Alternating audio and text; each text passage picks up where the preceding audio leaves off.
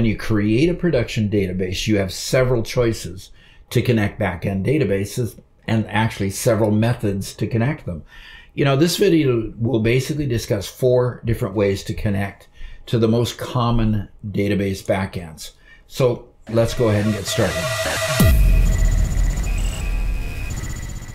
Method 1 is a user DSN. Now, a user DSN is stored locally in the Windows registry. It limits database connectivity to the user who creates it. In other words, whoever is logged into that Windows account at the time it's created is the one that can use that particular DSN. In other words, if you create a user DSN under your user account, no other user will be able to see it or use it. Method number 2 is a file DSN.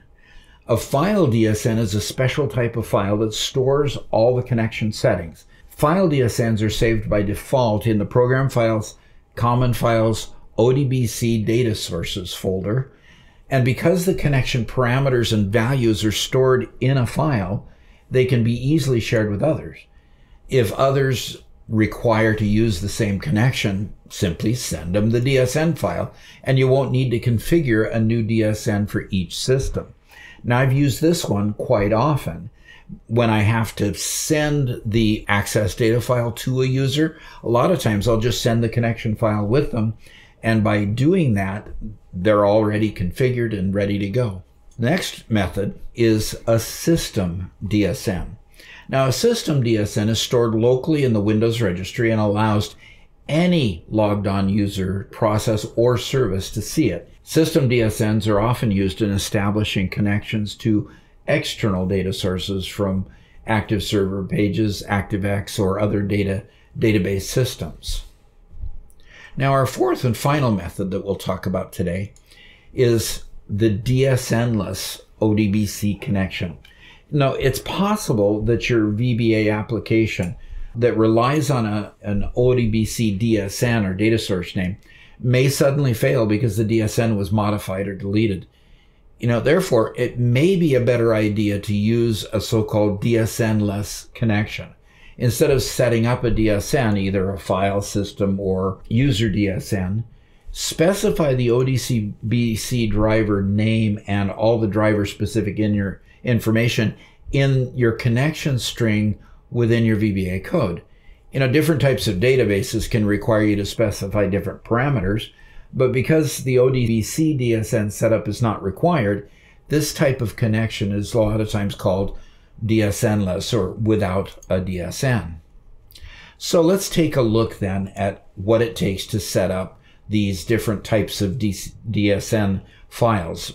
So we'll go first to the control panel, and on your system you go to System and Security, and then scroll down to the bottom, you'll find Windows Tools. Now, Windows Tools has 2 ODBC data sources, 32-bit and 64-bit. We're going to set up some 64-bit ones, and then right at the end, I'll show you a 32-bit one. The first thing I'm going to do is click Add on the User DSN tab, and I'm going to go down to SQL Server, and I'm going to point this towards a SQL Server that I have set up within my local network. So I'm going to call it Pharos Backend. The description is just going to be Pharos. The server is going to be Doc. It's a nickname I go by regularly around here. I click Next, and I'm going to use the SQL Server with authentication with a login ID and a password, and I'll go ahead and input those. Now, I also need a client configuration. Now, your database administrator will be able to give you this information. Now, in my case, I have to not let it dynamically determine the port. I need to point it to a specific port. So I'm going to uncheck it and then retype it in there. And you'll notice that 50617 is just a data port on my server. It obviously recognized the server because it immediately took me to the next screen, and I could choose a database from that server called TestDB. Don't really need to change anything here, but this is the next screen it brings up when I click Next. And then when I click Finish and test the data source, you see that it was successful. So now you see Pharos Backend is on my User DSN list. Now let's move over to the System DSN. Now it's going to get a little bit boring because you'll see, as I just breeze through this really quick, that it shows you all the exact same screens.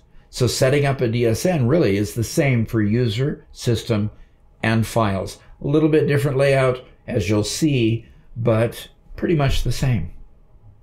Okay, so you saw me set up all three of those different types. Now, you only have to set up one. I was just showing you really quick how to set up all three, but you'll notice that the File DSN is on your hard drive. Note where it is when you actually create it, and you'll be able to retrieve it and use it to send it to other users. Now let's go ahead and go to a 32-bit one. Now, the old DBase files are 32-bit still in nature. So what I want to do is I want to create a System DSN for the DBase file that I have on the hard drive. And so if I scroll down here, go to the Microsoft DBase driver for DBFs, I'm going to give it a name. And the description then is just whatever I want to put in there. And then I'm going to go ahead and not use the current directory. I've got to go search for it. It knows that there is a file that encapsulates all the DBase information. So I'm going to select the directory. And here it shows me this little tiny postage stamp of a window that I've got to go ahead and navigate around and find the folder that I want. Down below it, I can select the drives. Notice we're really in Windows 32 world where it's the old style dialog boxes here. But if I scroll down and go to demo databases, in there I've got a folder called databases. And notice it says customer DBF. I clicked on it. And then when I click OK, it says Microsoft DBase there. That's the name I gave it. So it's added there. Now we're all set, ready to go to the database and see what these things look like, okay? I can now attach my database to the various DSNs that I have created. So I'm going to link to the data source, and you'll notice I could choose a file data source. I could scroll all the way to the right and I would see Pharos Backend 3, or I can go to machine data sources and I see the backend and the backend 2, one created as a user DSN, the other one created as a system DSN. And now I pull that over to the other side. Now it knows that I've got a Pharos database sitting on SQL Server. I put in the password. There's the table name at the top. I need to choose a unique record identifier. In other words, choose the key field on that. Once I do, I double click on it. I can edit the file. I can add records. I can delete records. I can do anything that I have as a native file too. So now I'm going to attach that DBase file here. And now in order to do a DBase file, I'm going to have to browse to where that DBase file is. The DSN identified what the driver is for it. Now I have to go ahead and link it actually to the actual file itself. And then when I click on OK, you'll see that I have the database table right there. If I double click on it, you can see the data that's in there, and I can edit it, I can delete it, I can do any different type of edits that I want to do with it. So now let's move on to our next slide here. There are two ways now you can connect to a database without using a DSN. In other words, we're going to talk about just using code to directly attach to a database, get the data that we want and pull it back. Those two ways are DAO, data access objects, or ADO, ActiveX data objects. DAO is the native data access methods that they had when they were the old JET databases.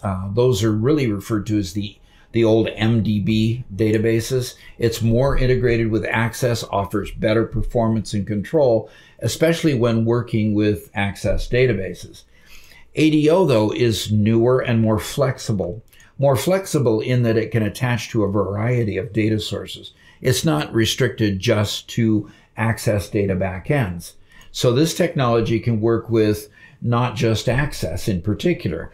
It has a simpler object model than DAO and supports more features such as disconnected record sets, XML, and other kinds of transactions. Now, depending on your needs, you may choose to use either DAO or ADO in your VBA code. If you only work with access databases, DAO may be easier and faster to use. But if you need to work with other types of data sources, such as SQL Server, possibly Excel or XML, ADO might be a better choice. You can also use both ADO and DAO in the same application. You just need to make sure that you don't do it in the same module where you've declared ADO objects and DAO objects that are active at the same time. Okay, so let's take a look at what that looks like to set those up. Here, the first one is a DAO example. Now, as we go through, we're going to set up C as a container, doc as a document. We're going to loop through the container and look at all the documents that are within the database as a whole. The database that we're going to look at is the Northwind database example. It is an older MDB file. And so what we're going to do is go to this for next loop under the with DB, and we're going to go through that. And when we do, it lists all of these things just very, very fast. Now, this database is not attached to it as a record set like you saw me attach the SQL Server table or the DBF table, the database format table. Yet we can access it and look at the files and do things just like we could if they were attached. So let's look at our ADO example. In the ADO example, we're going to go ahead and look at the Northwind 2007.accdb database. Now, the ones that are in the newer format. Now, in order to do that, we have a little bit different syntax that we're going to have to learn, and we'll get really good at it as we go on in these sets of videos. We identify the provider as an ACE provider, Microsoft.ACE, OLEDB. We'll set the mode, in this case, read-write. We'll set the connection string as being the address, the location to the ACCDB, and then we'll open it. And then we'll do a variety of things. We're going to set a message box that basically looks at the state of the database, whether it's open, and then we're going to go and just tell us, yes, the connection is open. And then we're going to go on and close it and then say, yes, the connection is closed. So we'll run it here and see if we got it to work. Oh, okay. It didn't work this time. It says it's a user-defined type, not defined. Well, that is a problem when we don't have the right reference in there yet. So I need to stop the code, go down to my references. We need to add the ADO reference. And that, if we scroll down, is a Microsoft ActiveX Data Object 6.1 library. And now be sure to put that check mark in there, because highlighting it and click OK doesn't get it set. You need to put that check mark in there to actually set it. Now let's go ahead and run it again. And it runs just fine. The connection was opened and we click OK. We close the connection and got a message back that says the connection was closed. So as we move forward in these videos, we're going to continue to explore accessing data through VBA code. As we do that, we're going to do some pretty unique things. We're going to compress a backend database, which you can't normally do from the front ends. We can put that in code and compress the front end and then tell it, go ahead and compress the back end. We're going to do all kinds of different things, creating folders, creating files, creating tables, creating whole databases. You know, stay tuned for those next ones. In fact, hit that subscribe button.